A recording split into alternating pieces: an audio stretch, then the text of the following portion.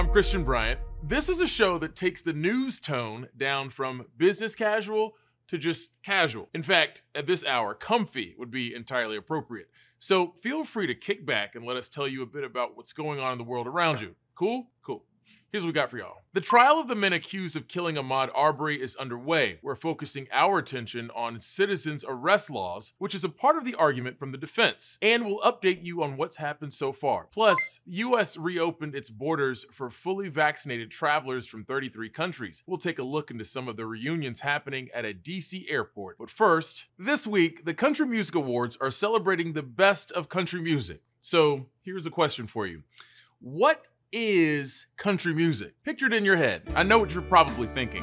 White dude, maybe in a cowboy hat singing about his truck, or women, maybe a cold one or a little bit of whiskey. That may be the brand of country music you still hear most on the radio, but it doesn't include a whole lot of other music that is still a part of the genre, and a growing part at that. With everything I got, but in a perfect world, when they said I was different.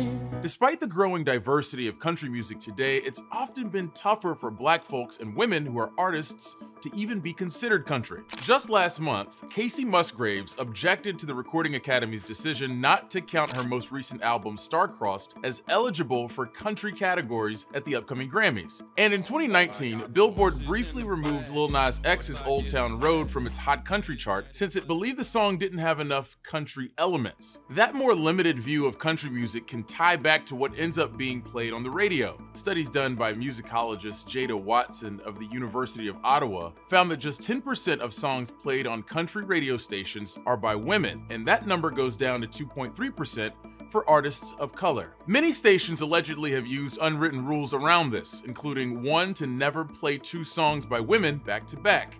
And racial issues have cropped up even this year in the country industry. Chart-topping singer Morgan Wallen was caught on camera earlier this year shouting the N-word. And while his music was taken off Spotify country playlists and he was banned from events like this week's CMA Awards, his album stayed at #1 after the video came out. Journalist and New York Times bestselling author Andrea Williams says incidents like that are about more than just one artist. It is really about what is the message that we're sending to the people who we've closed the door on for 100 years? Who we said maybe we are trying to make room for now. What are we saying to them? And while country has long been the domain of mostly white male artists, the genre originated in part from the Black community.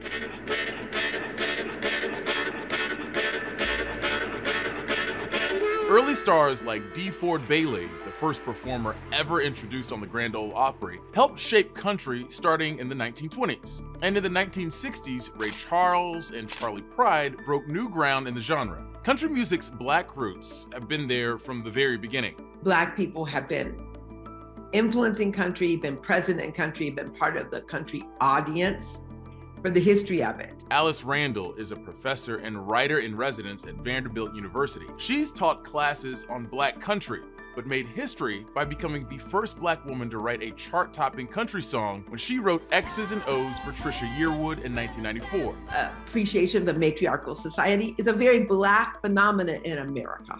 Reverence for land is something that many scholars think that the Southerners got from the African influence. Appreciation of outlaw sensibility is something coming from people who had to steal away to freedom when it was illegal for you to be able to read or own yourself or move about in country owes something to Black roots, in my opinion.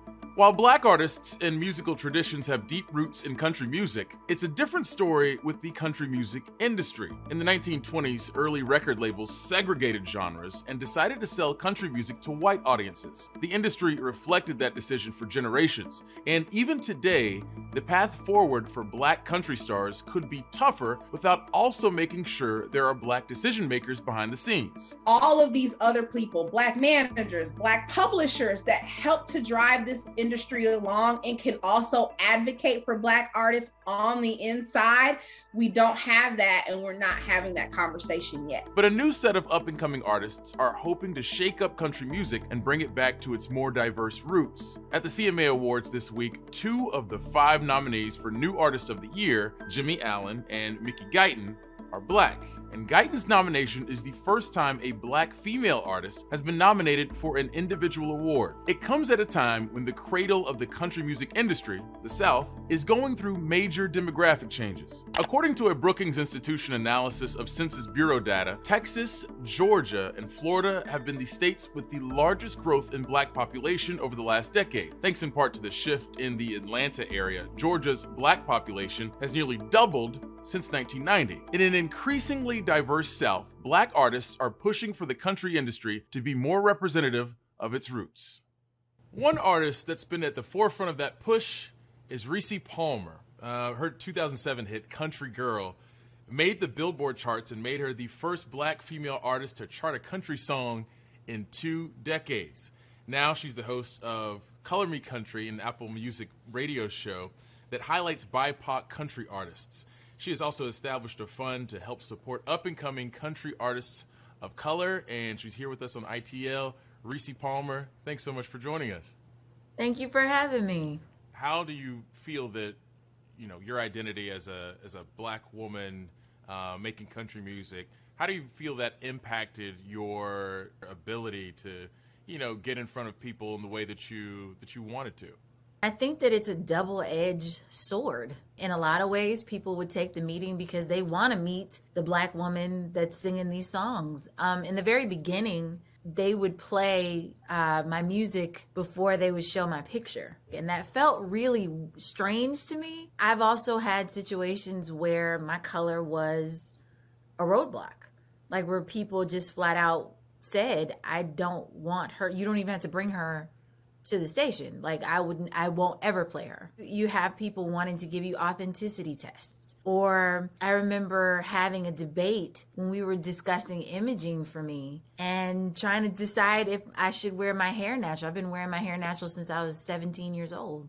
There are a number of black country artists who I feel like I could list off the top of my head because you don't see so many, at least for me.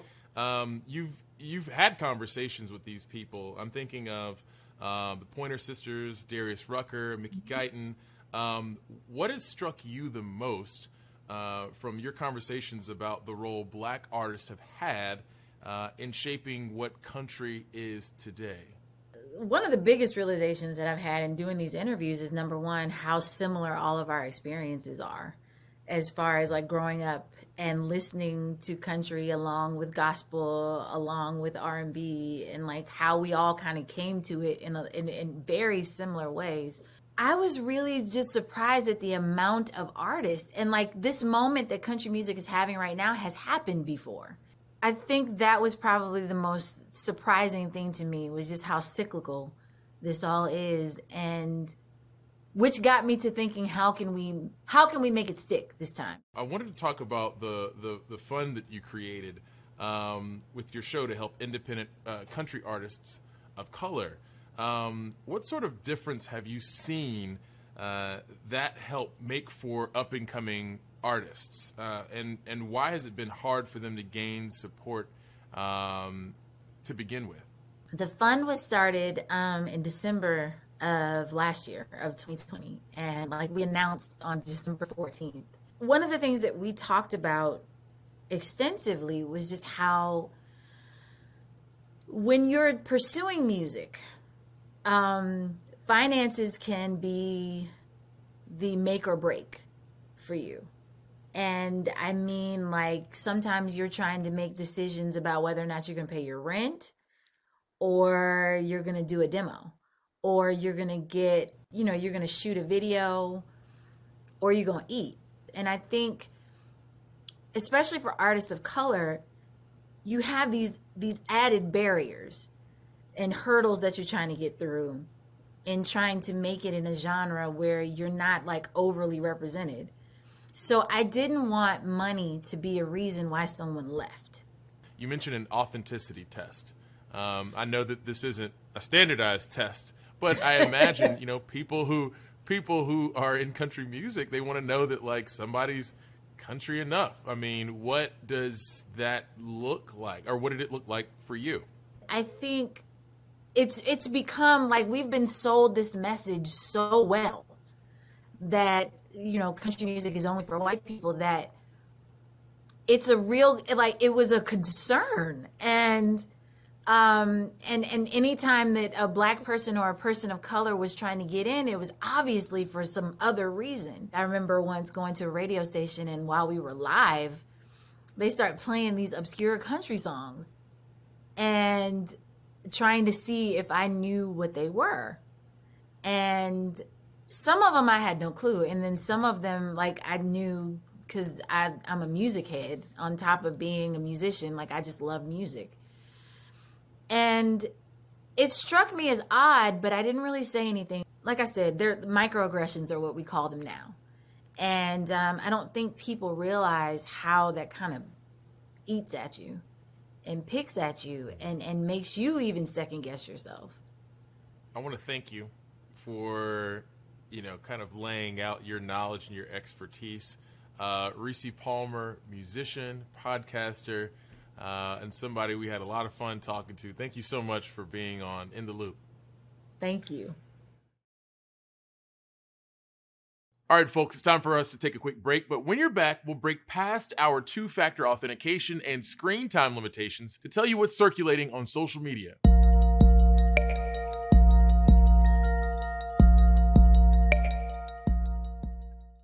Newsy Tonight is changing the conversation. Incredible footage coming in live right now. Away from opinions and arguments. Tell our viewers how people there are preparing for the next extreme weather event. Primetime news focused on facts.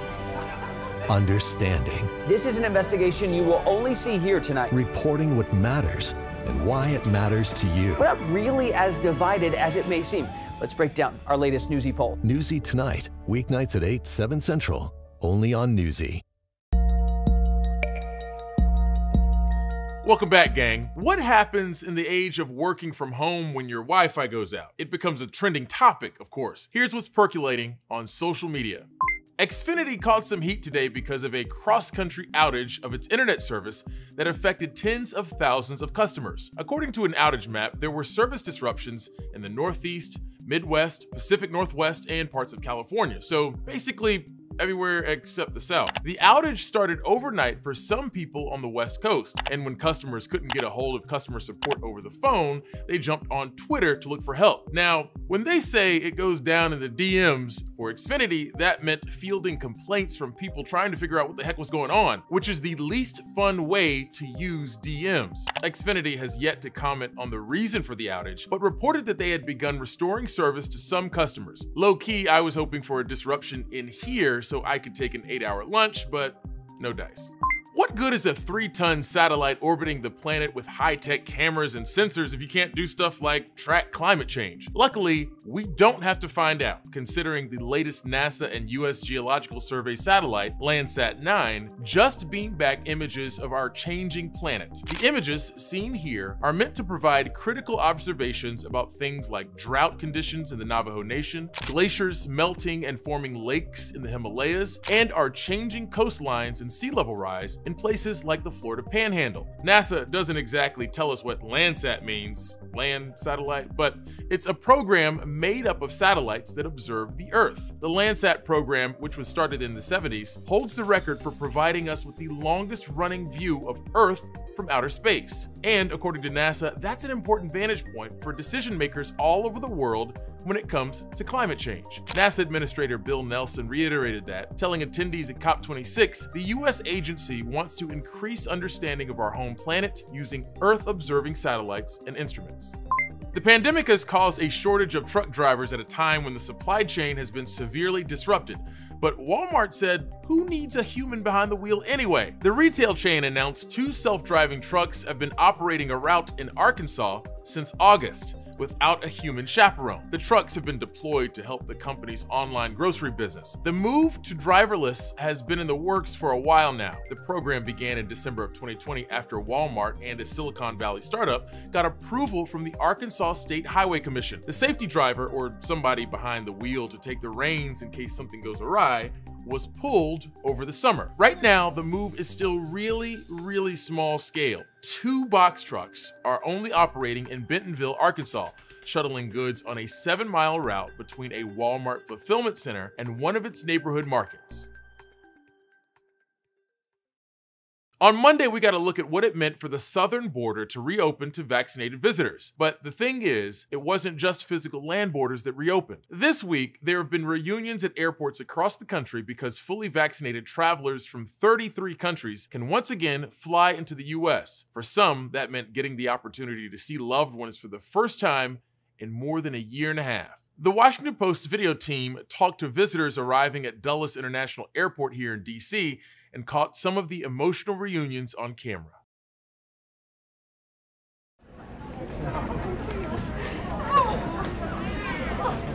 Every bit of me is just shaking with emotion, and it hasn't sunk in that I'm here yet.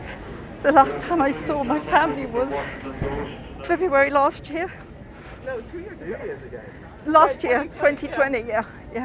And been trying to get here ever since. So yeah, I decided I was going to be on the very first flight coming in here today.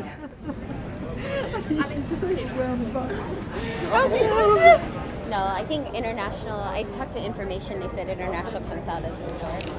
Oh, there she is. I see her. Well, I'm picking up my mom. She just arrived here from Germany, from Frankfurt, and I haven't seen her for years, about 4 years. We usually go and see each other every 2 years, so back and forth. She will come here a year and I'll go back to Germany for a year. But because of Corona, we weren't able to do anything like that. I'm here to visit my girlfriend. She's American. It's been very hard with all the restrictions because we had to spend a year and a half without seeing each other, and then she was finally able to come when Europe opened up the restrictions, but then the US was still, everybody was still banned from traveling to the US, so I had to wait until now to be able to travel. I actually booked my flight in advance, and it happened to be exactly on the 8th, so I got lucky with that. I didn't need to reschedule.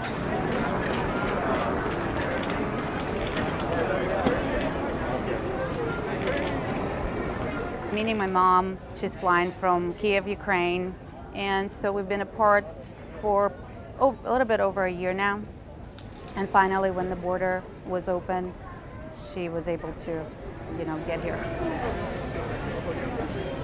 Originally, the tickets were a little earlier, so because we didn't really know and didn't do our research about the ban, so we had to switch tickets again, and then finally.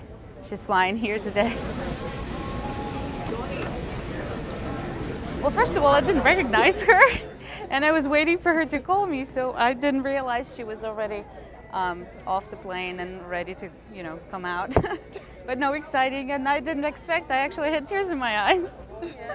I didn't think that was going to happen. I'm here to see my girlfriend. She's German, and she's coming in the first day she's allowed to come back in. So it'd be nice if we could get back to normal. I'm glad that we finally reopened the borders. I mean, she's fully vaccinated, I'm fully vaccinated. It'd be nice when we finally round the corner on this COVID thing. I think COVID really got to all of us, and I work as a registered nurse, and I've seen what's going on. And I didn't want her to come for the same reason. I didn't want to get her sick. It's been a wild road. It's been an experience, but it's one that didn't have an end in sight, which was the hardest thing. You couldn't plan for anything, but... And then it suddenly happened. Yeah. Thanks to modern medicine and vaccines, this has become a reality, so... I feel safe for her to come here now after she has her booster, and I'm about to get mine tomorrow.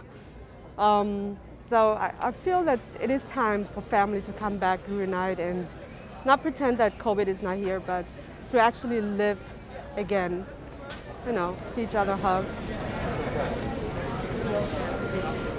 I'm happy, excited.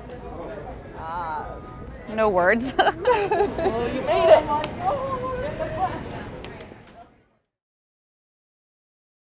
A big shout out to our partners at the Washington Post for that reporting. After the break, we're taking a look at traffic stops and why one city is now banning police from pulling people over for specific violations.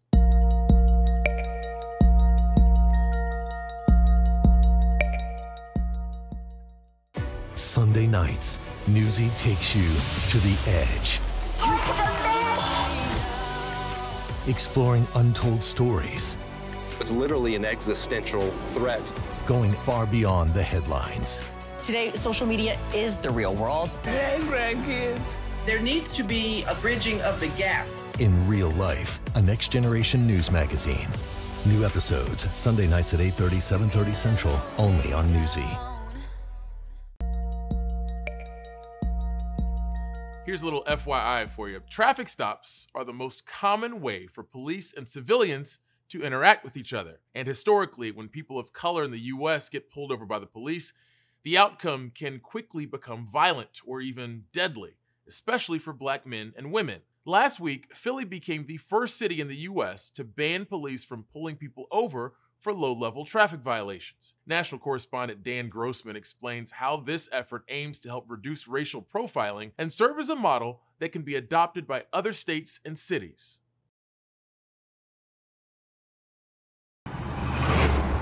When we are driving and those lights come on, most drivers have the universal response to pull over. But what comes next is far from universal. Being pulled over by police was what I would like to call a cultural norm. Isaiah Thomas grew up in a world where many of his life decisions were guided by this very scenario. We would purchase our car based on the likelihood of being pulled over or not being pulled over.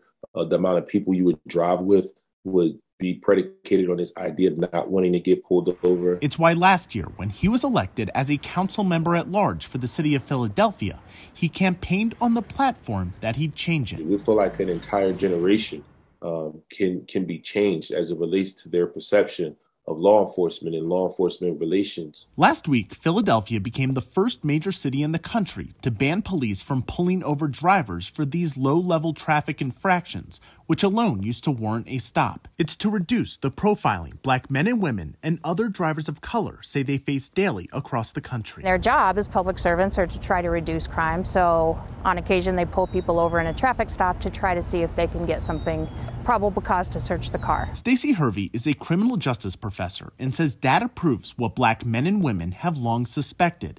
They're pulled over at a disproportionately higher rate than white drivers. An analysis of 14 years of traffic stops by the University of South Carolina shows Black drivers are 63% more likely to be pulled over than their white counterparts, and they're 115% more likely to be searched during that stop, even though data shows contraband, like illegal guns or drugs, are found more often when a white driver is searched. It's one of the many reasons why another study of 95 million traffic stops by Stanford University concluded that police stops and search decisions suffer from persistent racial bias. Our past and how we were raised really does impact what we do, and I think is the more we realize that as a society and in police departments, the better off we're all going to be and the better off police officers are going to be. In August, the city of Minneapolis proposed adopting similar measures that would ban traffic stops on certain grounds. And the state of Virginia did something similar in March when it said law enforcement could no longer stop drivers for a non-illuminated license plate,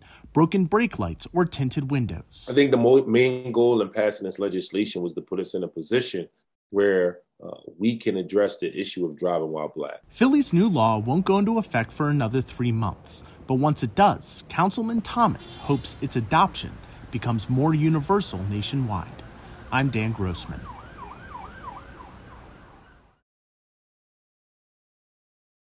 Much appreciated, Dan. Meet us back here after the break, folks. We're talking about the latest updates in the case of the men accused of killing Ahmaud Arbery and what the defense plans to use for the basis of their argument.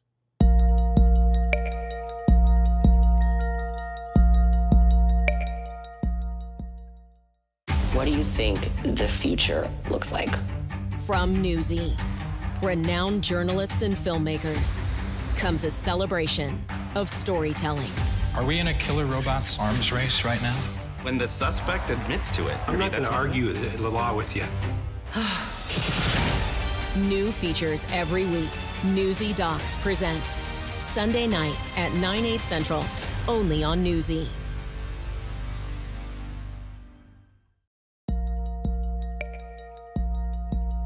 Welcome back, folks. It's day 3 in the trial of the men accused of killing Ahmaud Arbery. Newsy's Haley Bull is on the ground in Georgia covering the case for us.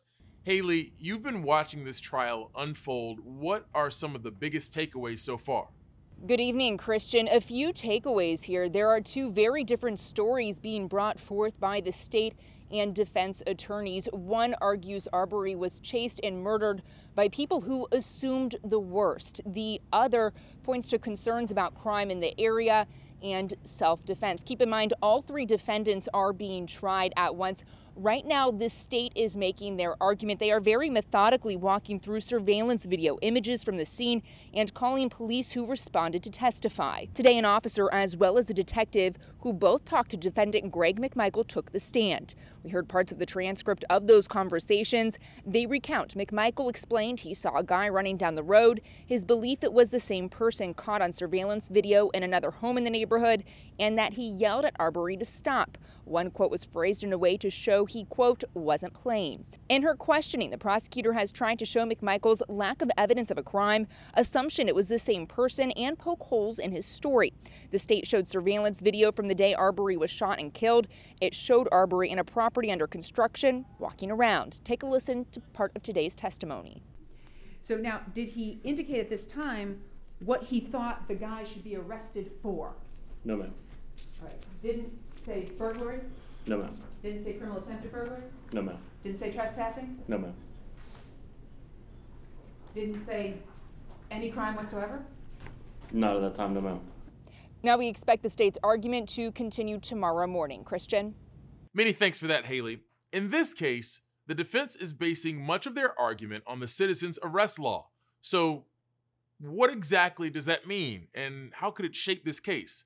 Let's dive in a bit. These types of laws date back more than 150 years and allow citizens to arrest people that they believe committed a crime, meaning a person can physically detain another person until police arrive. These laws originated to justify catching enslaved people who were running away and then returning them to their owners. Arbery was jogging in Brunswick, Georgia in February of 2020 when he was pursued by the three defendants who believed he was responsible for burglaries in the area, even though police never connected him to any of those crimes. A former officer who was first on the scene said Travis McMichael and the other defendants didn't exactly invoke a citizen's arrest when trying to stop Arbery, but when Arbery resisted their attempts to detain him, McMichael shot and killed him. The Georgia legislature repealed the law back in May of this year. Now it only applies to shopkeepers who witness shoplifters and restaurant owners who witness dine and dash customers. Despite the law being repealed, the defendants in the case of Arbery's killing will be tried under the old version of the law that existed during the time Arbery was killed. This bill makes Georgia the first state in the country to appeal its citizens arrest statute. Today we are replacing a Civil War era law, right for abuse, with language that balances the sacred right to self-defense of a person and property with our shared responsibility to root out injustice and set our state on a better path forward. There are still variations of the law in place in most U.S. states. Aside from the citizen's arrest law, the defense in the case of Arbery's killing will use stand your ground and open carry laws as a part of their argument. All right, gang, we're going to head into one of our last intermissions, but don't go anywhere for too long. When you're back, we're diving into the effort to address voter suppression on tribal lands.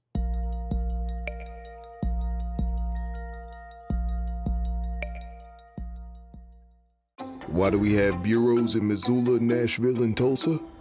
Because we want to tell the whole story. When you look at it from your child's perspective, they don't see the world the way we do anymore. And elevate voices from all over the country. There are times when you're just trying to keep your head above the water.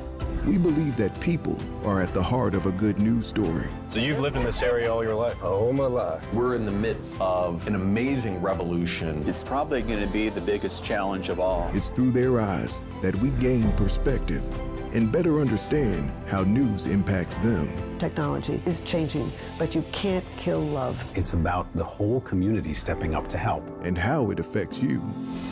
Newsy. Watch free 24/7.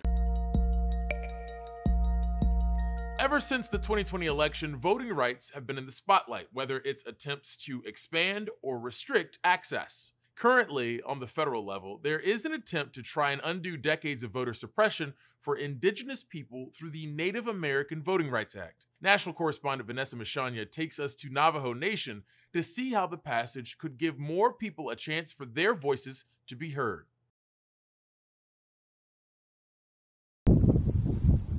Native Americans have contributed great things to this country, our freedoms, and even to democracy all around the world.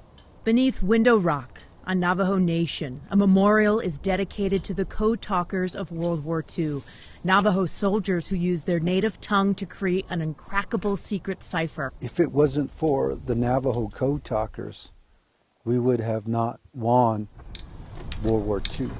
President of Navajo Nation Jonathan Nez is proud of everything his people have contributed to the United States, despite everything that's been taken away. That is why he believes it is only right to make sure the voices of the Navajo and the other 574 Native tribes are heard. We need the federal government, once again, to fulfill their obligation and to protect the rights of indigenous peoples here in this country, and that includes voting. It should be easier. It's by standing in Navajo Nation that one can begin to truly feel the reach of the land. Located in Arizona, New Mexico, and Utah, it is more than 27,000 square miles and is the largest Native American reservation in the country. It's even bigger than the state of West Virginia.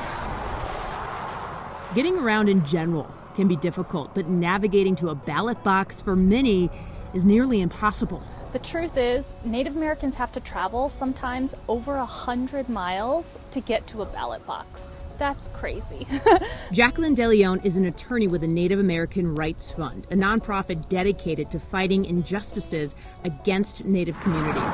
She says that distance is not the only setback to voting in Indian country. Many homes don't have addresses, making voting by mail tough, and some only speak their native languages.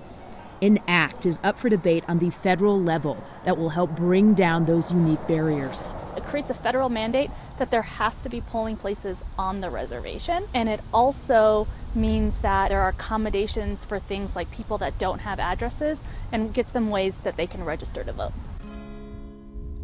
What DeLeon is talking about is the Native American Voting Rights Act, which is right now being included in the larger John Lewis Voting Rights Act. It would also make tribal ID cards viable for voting purposes, and it will create a task force to keep tabs on inequities. Though some politicians have said this act will only open the door to voter fraud, the Native American Voting Rights Act has bipartisan support, and hope is high that it will pass. For President Jonathan Nez, this means giving his people a chance to be heard that they may never have gotten before. We'll protect the Native American vote into the future, not just for us right now, but for our children, our grandchildren, and future generations to come. I'm Vanessa Mashani reporting. Much appreciated, Vanessa. This year, we've seen a series of laws pop up in multiple states which restrict transgender students from playing in organized sports. Civil rights groups already filed a lawsuit against the law in Tennessee, which took effect back in March. National correspondent Usher Qureshi talked to some students impacted by the restrictions and shows us a new national campaign which aims to explain why all kids should get a chance to play and compete in any sport they want.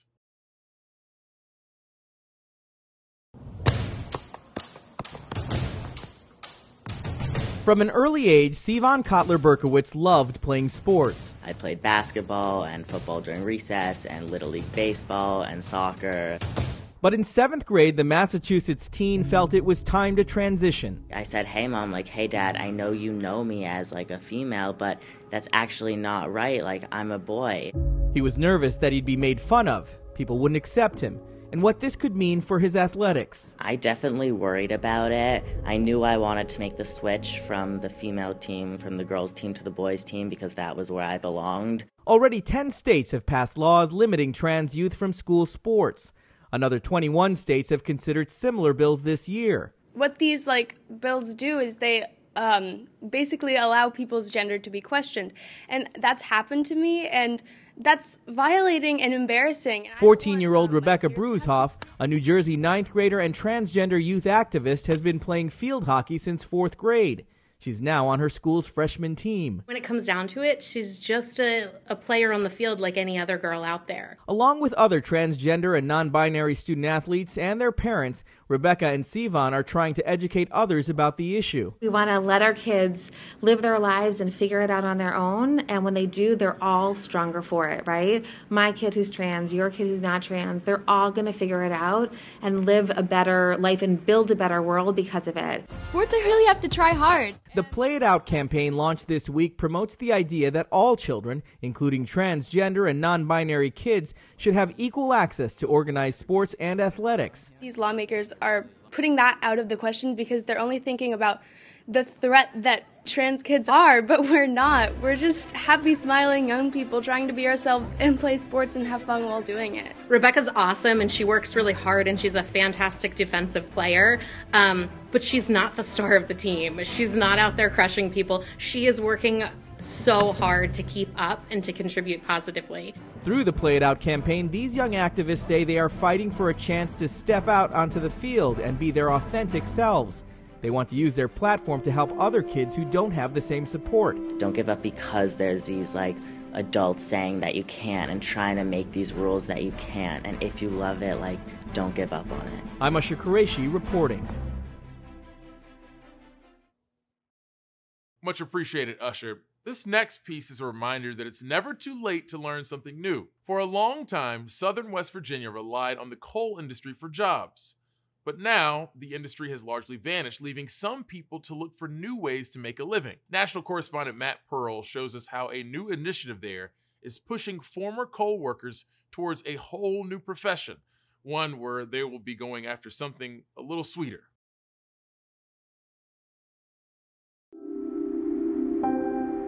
The places that raise and mold us sometimes never let go. I love these mountains.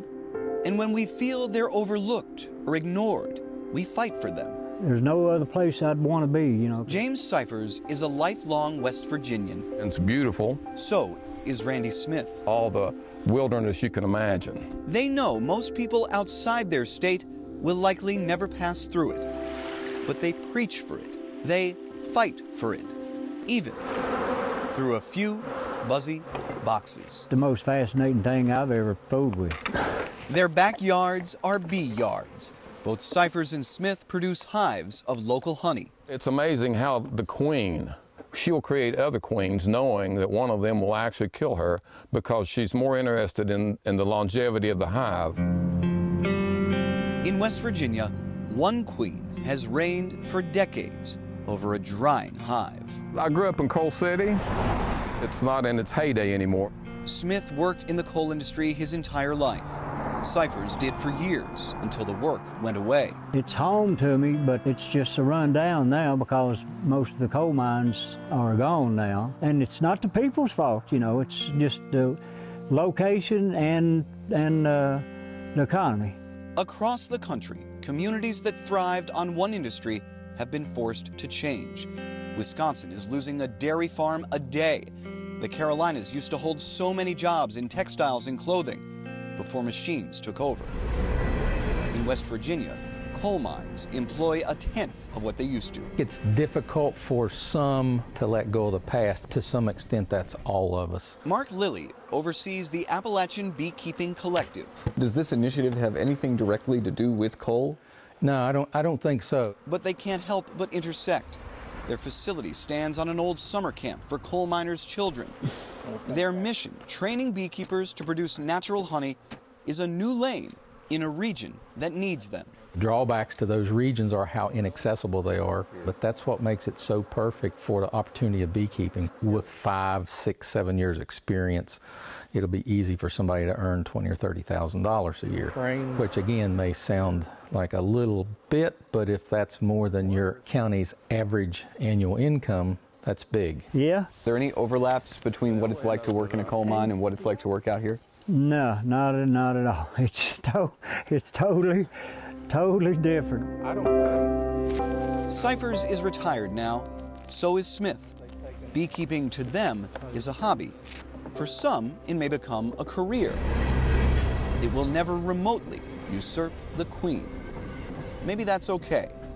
For so many in this state, leaving the place they love, the place that raised them, is not up for debate.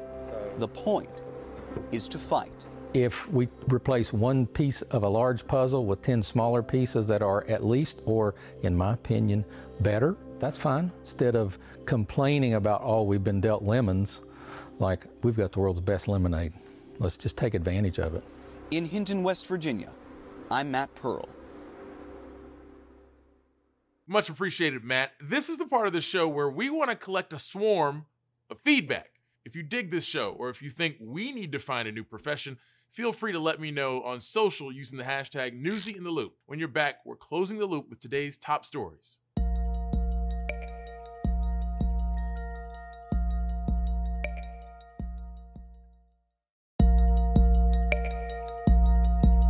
Welcome back, folks. Before we wrap up, we're going to replay some of today's biggest hits with a segment we call Closing the Loop. First, ahead of the CMA Awards honoring the best of country music, we showed you how women and artists of color are pushing for the industry to be more inclusive. Here's a question for you. What is country music? Picture it in your head. I know what you're probably thinking. White dude, maybe in a cowboy hat singing about his truck, or women, maybe a cold one or a little bit of whiskey. That may be the brand of country music you still hear most on the radio, but it doesn't include a whole lot of other music that is still a part of the genre, and a growing part at that. Studies done by musicologist Jada Watson of the University of Ottawa found that just 10% of songs played on country radio stations are by women, and that number goes down to 2.3% for artists of color. When you're pursuing music, finances can be the make or break for you. And I mean, like, sometimes you're trying to make decisions about whether or not you're going to pay your rent, or you're going to do a demo, or you're going to get, you're going to shoot a video, or you're going to eat. And I think, especially for artists of color, you have these added barriers and hurdles that you're trying to get through in trying to make it in a genre where you're not like overly represented. And we dove into the history of a law that's the focus of the trial involving the murder of Ahmaud Arbery. In this case, the defense is basing much of their argument on the citizen's arrest law. So what exactly does that mean, and how could it shape this case? Let's dive in a bit. These types of laws date back more than 150 years and allow citizens to arrest people that they believe committed a crime, meaning a person can physically detain another person until police arrive. These laws originated to justify catching enslaved people who were running away and then returning them to their owners. Arbery was jogging in Brunswick, Georgia in February of 2020 when he was pursued by the 3 defendants who believed he was responsible for burglaries in the area, even though police never connected him to any of those crimes. A former officer who was first on the scene said Travis McMichael and the other defendants didn't exactly invoke a citizen's arrest when trying to stop Arbery, but when Arbery resisted their attempts to detain him, McMichael shot and killed him. The Georgia legislature repealed the law back in May of this year. Now it only applies to shopkeepers who witness shoplifters and restaurant owners who witness dine and dash customers. Despite the law being repealed, the defendants in the case of Arbery's killing will be tried under the old version of the law that existed during the time Arbery was killed. And there you have it, folks. That's it for this episode of In the Loop. I'm your host, Christian Bryant. Thanks for joining us, and we'll see you next time. More of the latest news coming up right here on Newsy.